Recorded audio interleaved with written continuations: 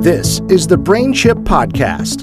Hear from our thought leaders about neuromorphic computing, beneficial AI, and how BrainChip's Akita is pushing AI to the edge.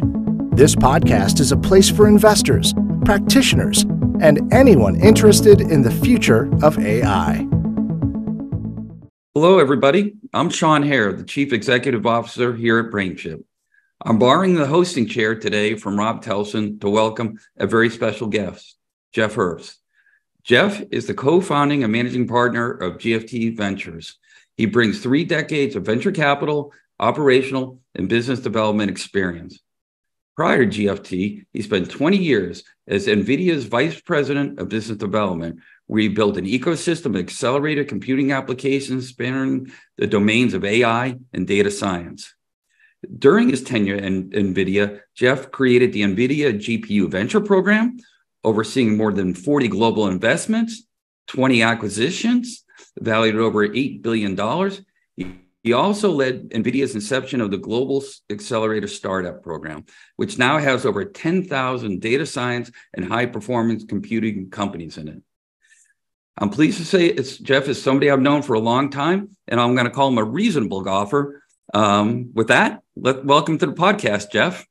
Yeah, thanks, Sean, and thanks for the compliment of my golf game. I'll take reasonable. That's better than most would call it, so appreciate that. You're welcome. Well, let's just jump right into some conversation. Tell us a little bit more, Jeff, about your background and how you ended up in creating and running a VC fund that focuses primarily on AI and data science. Yeah, so as you mentioned, Sean, again, thanks for having me. I've been at this for a while. I'm not new to the party. I've been in the industry over 30 years now, and I spent the first 10 years or so actually as a technology lawyer, believe it or not. Was trained, though, as a computer scientist at Brown University, and then realized that there was going to be a huge boom in technology. I mean, I knew this even back when I graduated Brown, way back when.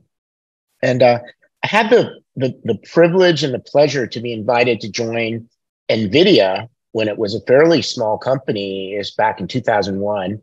I met the CEO and recognized that there was going to be a huge boom in accelerated computing, high performance computing, parallel computing, up and to the right. And so was able to spend, as you mentioned, a 20-year run there, watching and helping build the ecosystem of not only computer graphics, but building us into a company that, handled more and bigger applications, including AI in the data center, where the company is now. And, around the end of my tenure there, I started realizing that AI was going to continue to take off in a huge way. I mean, it became really the maniacal focus of what I did there. 90% of my time was spent on that.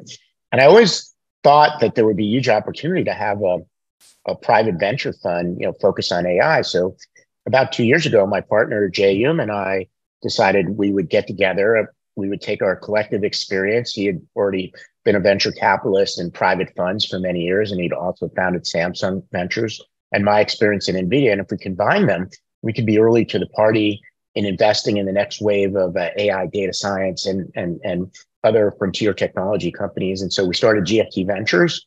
We raised $120 million fairly quickly.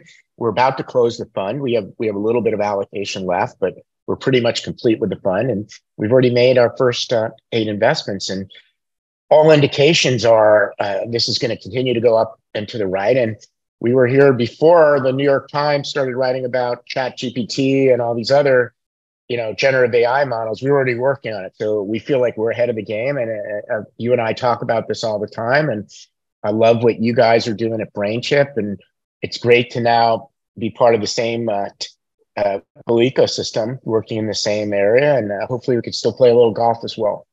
Sounds great. It sounds great. So I like to say you were AI before AI was cool. How's that? I think that's right. I mean, one of the things I did at Nvidia was I started educating the venture capital and the startup community about accelerated computing and the applications that we're going to take advantage of it. And it turns out AI is the killer app for accelerated computing and parallel computing. And the first killer app was actually computer graphics. but graphics processors were going to be perfect. And nobody believed it. I mean, I'm sure you didn't either. I mean, so people thought, Jeff's a really nice guy. He's inviting us to listen to his chief technology officer, to, get insights from the CEO of Nvidia, learn from them. And I think people weren't quite sure 10, 15 years ago what was really going to happen. And again, like you say, I guess I was a little ahead of the curve. And, there's probably a little bit of luck there, but there's also, they say luck is where opportunity meets preparation. So, I was prepared for what was going to happen. I believed in what was going to happen. And now I'm reaping the benefits of it by having the insights and the pattern recognition of many years of already been working in it. That's awesome. And we'll talk a little bit about that. You and I were chatting a few moments ago before we started that having the belief in where the industry is going is so critical. And certainly that's what we're doing at BrainChip. But we'll talk about that a little bit later. But let's talk about a topic that's near and dear to both of us in here, which is the power of ecosystem. As you know, I'm an ecosystem person. I ran all the partnerships worldwide at Hewlett Packard for years. I know you're a big proponent of ecosystem. You obviously built it up at Nvidia. Talk about the power of it and where you see ecosystems and how it can help all companies like us. That's a really great question. So, when you think about the technology industry, I mean, a great example of an ecosystem is, Apple iPhone. I mean, without applications, without the iTunes store or the iPhone store, whatever they're calling it, you wouldn't get much use out of your iPhone. So the brilliant thing that they did was, I think their smartphone's pretty good. I mean, I own a few of them. I buy Apple products, but the bigger thing that I benefit from is all the applications and the fact that anything I want to do, I can do on that, and I can do it really easily. I think the same is true for technology companies and chip companies. So one of the things that we recognized at Nvidia early on was, yes, we were a computer graphics company, but we wanted to build an ecosystem of applications and developers and things you could do with the graphics chip that were beyond just games and regular computer graphics. So we started, we built a programming language, a framework called CUDA. People built on top of CUDA. And then I kind of looked at it and I said, well, this is all great, but where's all the activity going to come from? Who are going to be the leaders in building these next generation applications? Probably going to be the startups who are going to unseat some of the entrenched players. So that's when I started working with the startup community and the VCs, trying to attract and promote the applications that were going to be the next generation of things that people did. And most of them were AI applications. At the same time, we built a huge developer program. I mean, without developers, you can't build technology. I mean, a chip is only as good as the chip. You still need a system around it. You need middleware, you need software, and you need users. And so that's what I spent a lot of my career doing at Nvidia. Sure, I did a lot of acquisitions, I did a lot of investments, but really the whole focus was building a platform, a horizontal platform upon which people could build their applications. And I think we were very successful on that. And I think you're doing the same thing at BrainChip. And I'm actually doing the same thing with GFT Ventures now. I mean, all those relationships and all the people I met and all the insights, we're trying to build an ecosystem around us where we get access to the best deal flow, to the best entrepreneurs. And obviously we love having value-added investors, but we're very focused on AI and data science. And I think focus is key when you're a small fund or a small company. As you get bigger, you can go broadly and more horizontal, but even then, you always have to stay focused. That's excellent. That's excellent. I would probably add one more thing to your answer. All of that ecosystem is all for the benefit of the end customer, right? Because in the end, the customer, the person who's consuming this says, okay, I've got something that's complete. I know it works well with other type of partners. And we're following the exact same model here. And we're putting out announcements week after week about new partnerships, whether that's new software companies, model companies, data set companies, platform companies that we work with here. So it's absolutely critical. Our customers, quite frankly, demand it. And we're doing all that for the benefit of our end customers. Yeah. I mean, honestly, do we really care about technology? Not really. We care about solutions. We care about solving problems.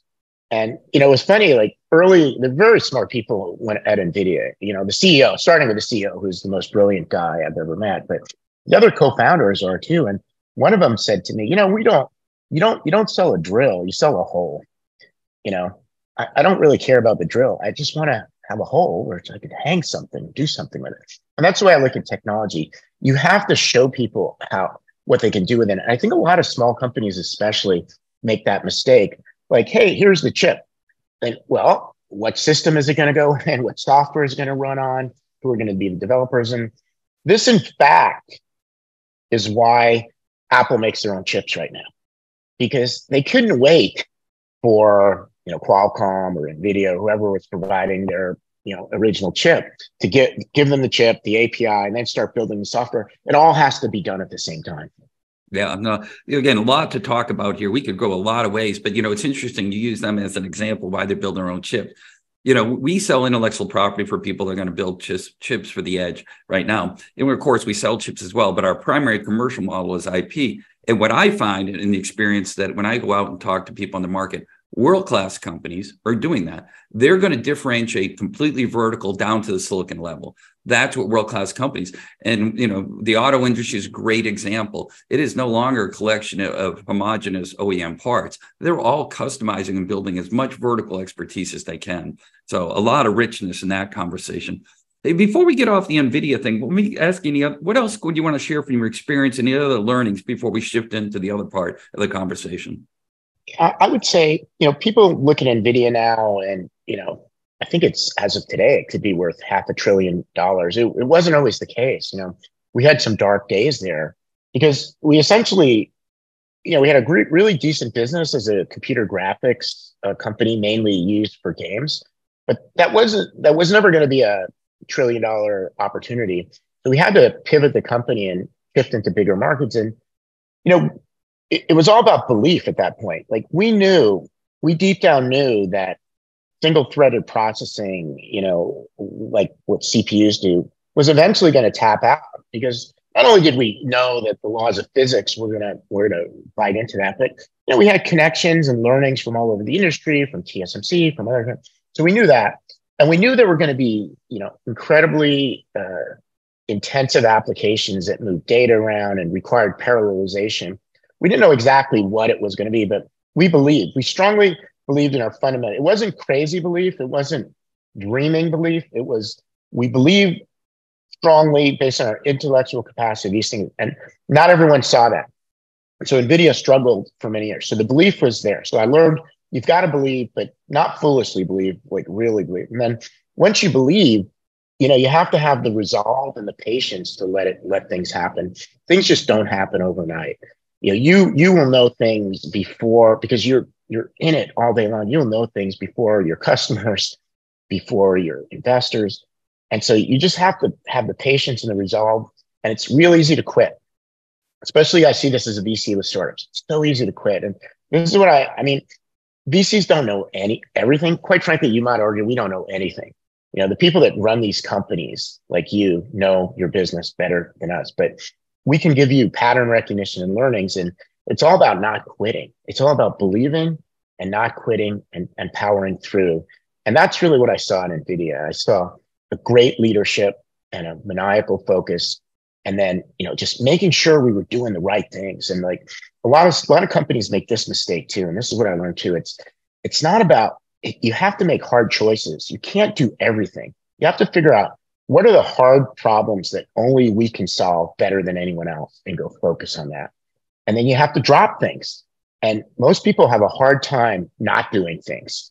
And they feel like activity equals productivity, but focus is really where the name of the game, because you can spend all your time working on the wrong things that you're not the best at, and your company ends up nowhere. So those are kind of a high level of what I learned, but what an amazing experience. I'm sure there's going to be business cases written about this for years to come. Awesome. Let's shift gears a little bit towards kind of something dear to me, the edge market, because I can echo those comments in a lot of ways. As you know, I think you and I share the same view of the market, which is AI generally is very early, and it seems like it's been here forever, but it's very, very early. We're trying to avoid the sports analogies, like we said earlier, but it's early. But edge AI, but there's no question, to talk about belief, there is no question at all that this market is here and it's emerging and growing right now, because it just makes good common sense. Why would you ever take technology, which is very suited for the data center, and try to apply it to a use case? It almost insults your common sense. what we have here is something built specifically for edge use cases, ideally for that. Things that you've got to have incredibly high performance, yet you've got to have sensitivity to the footprint on the edge, power consumption, and things like that. So give me some general thoughts about when you think about the state of the edge market right now and where we are and where you think it could go. Yeah, so first of all, I completely agree with you. AI is fundamentally the most disruptive technology force that any of us have seen in our lifetimes. And it's just at the beginning of disrupting every business model, every vertical, every application. And that's why we started GFT Ventures, and we avoid the sports analogies, but we're still in batting practice. We're not even at the first inning, right? It's so early. There's so much yet to come. In terms of the edge, look, AI is so early. There's not one solution is going to fit all applications. And while clearly there are dominant players on the data center side, on the training, I think that's a fundamentally different application than inferencing. And so the inferencing, I think most of your listeners probably know. If you want to give an explanation, happy to listen to that. But the inferencing is just, you ask a question and you give the answer. The training is all the data and all the training that goes into providing that model. And so I think, certain things, require, a cannon to go blow through the wall, and certain things don't. And I think the place where I think the biggest opportunity is going to be for smaller companies like BrainChip, and, big three players, data center company players, is going to be on the inferencing side, because sometimes you need something that's just brute force and can do something that has huge amounts of data and, needs huge amounts of power. And sometimes you have applications like, identifying a certain thing in a certain frame of a video that can be done at very low power and very low cost.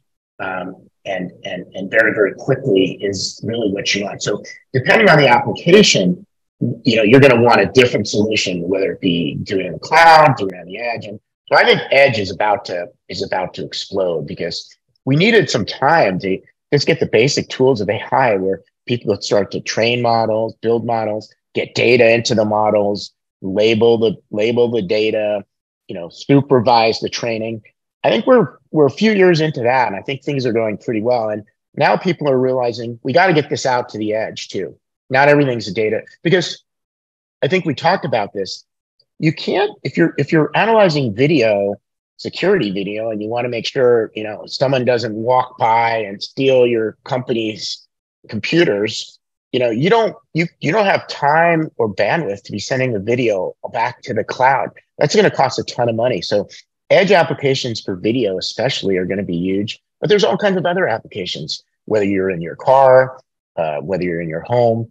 Certain things just, you cannot afford to have the latency of moving back to the cloud. And quite frankly, there's a lot of efficiency in doing something. If you're looking for a specialized thing or a specific thing, do it at the edge and do it very cost and power effectively. That's awesome. Yeah. Right tool at the right place for the right case. That's exactly what we're doing right here. Exactly.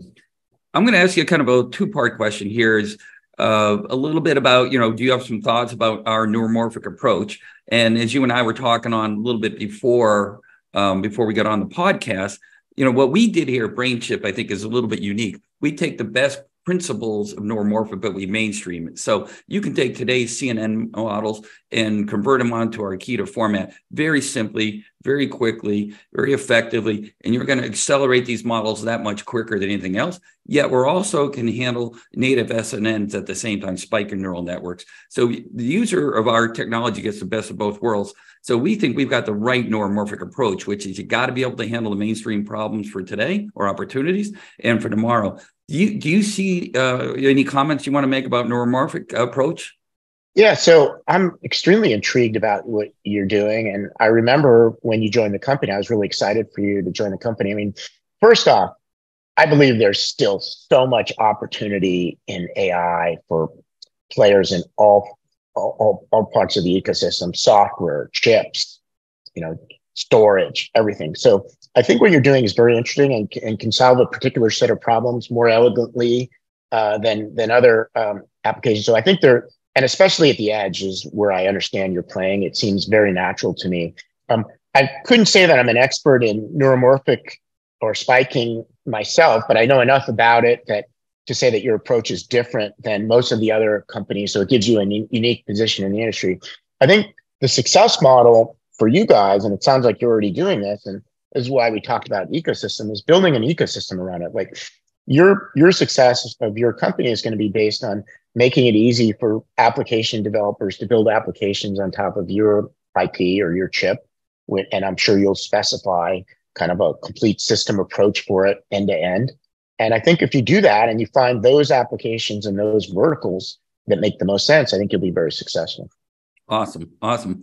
Well, we got a couple more for you real quick. Is talk about what you're seeing in the latest model trends. And do you have a view about transformers, which we're seeing a lot of interest in right now?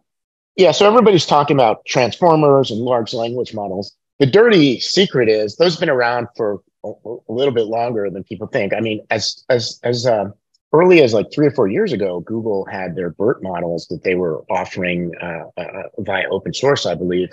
The question is, why now? Like, why all of a sudden did these transformer models and these large language models? And you know what it was? It was what we were talking about. The ecosystem didn't work. There was no way to extract the information from those models in a user-friendly way. And so it was only when OpenAI kind of built the command prompt line or fixed the ability for people to actually get the information out that this started taking off. And now it's somewhat useful. I'm not going to say it's completely useful. I mean, I think there's a lot of great things about these transformer models. And like you and I talked about, transformer models can be used in other applications as well. It's not just not natural language processing. I think there's opportunities in video and other areas. So I think they're great. And these are not the last type of models we're going to hear about. There's going to be hundreds of different types. I mean, we started, with convolutional neural nets. That's all anyone talked about, and they were not self-learning. They had to be supervised. And now we're moving to where there's going to be multiple models, that work in parallel that allow you to train things without much supervision. You're going to have graph analytic type models showing up. So I think this is just the beginning of a long train of things that we're going to be seeing, and it's going to be super interesting. Yeah, and stay tuned to us. We got some very interesting things coming out here that we'll have some very interesting comments in that space in the near future, I promise. Oh, that's exciting. So let's bring it to close in a very relaxed fashion. Here we are in the beginning of 23. Big year for the industry. I think it is. What do you think? Big year. I mean, obviously, ChatGPT is kind of making everybody talk about AI. I think it's going to be an exciting year. Just kind of give me your closing comments about 23. I think it's going to be a great year. I mean, look, things always take longer than people think. I mean, we've been talking about AI for multiple years now, but you have to build ecosystems of tools and developers. I think we're starting to get mature in that respect. And even beyond that, the computing systems, there needs to be storage, there needs to be data labeling, there needs to be, all kinds of infrastructure built. I think we're starting to get there. The first watershed moment, the first big bang of AI was probably almost 10 years ago when the ImageNet competition out of Stanford was won by folks using convolutional neural nets instead of hand-tuned algorithms for dog and cat recognition. I feel like we just had the second bang, which was the big moment when ChatGPT kind of broke through popular culture, and everyone from your mother to your best friend knows about it. So now the attention is, people really feel like AI is going to make meaningful differences in business and in their lives. So now that that's happened, I think there's higher scrutiny on enterprises and IT folks to look at how can AI help their business, because if they don't figure out how to use AI, they're probably going to get disrupted, because something like ChatGPT, it excites a lot of people, but I think it scares a lot of people as well, because they don't see it coming and they realize they better at least know what it is and evaluate things that they can do with AI, or they may get terribly disrupted. So it's kind of a greed moment and also a fear moment in the industry. And I find, first of all, I can be more excited being the head of co-head of a venture fund focused on that. But forget about that. I think the entertainment value of all this is just going to be super high. Yeah, absolutely. Well, listen, let's bring it to a close. I mean, you and I could talk forever. I mean, you can see the excitement in both our voices. You know, I want to thank you once again on behalf of BrainChip and our listeners. You know, I should have said in the introduction, Jeff is literally a well-known figure around the world on all things AI. So a real pleasure to have you here today, Jeff. Thanks so much. Yeah, thanks, Sean. Really enjoyed it. Let's do it again soon. Hope so, yeah. Thanks for listening to the BrainChip podcast. Please remember to rate and review on your favorite podcast platform.